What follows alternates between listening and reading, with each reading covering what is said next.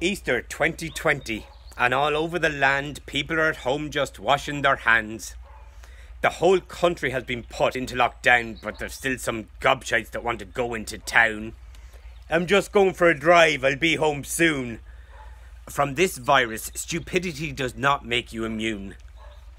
A husband has got to reconnect with his wife as they sanitise each other to within an inch of their life.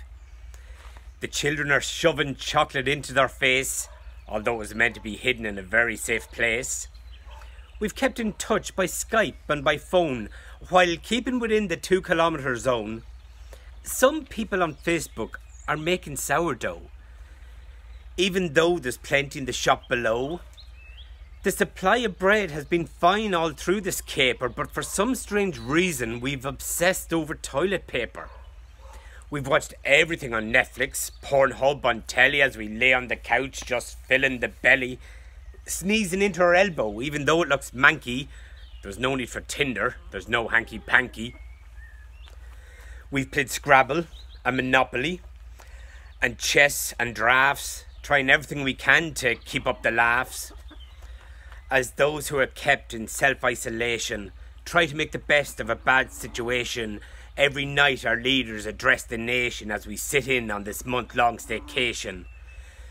With Leo and Micheál Martin trying to see who can get the most time on TV, and there's the medical man, Tony Holohan too, and people asking, where's Mary Lou? They keep telling us we have to flatten the curve as the doctors and nurses try to hold their nerve as they're watching the numbers of patients rising with no sign of help coming over the horizon. The future of this virus is in our hands, so we all have to do the best that we can. No going to bingo, not out for a dance, and definitely not taking the horse to France. The safety of your family is yours alone. All you have to do is stay at home. If we all work together, it might be over soon.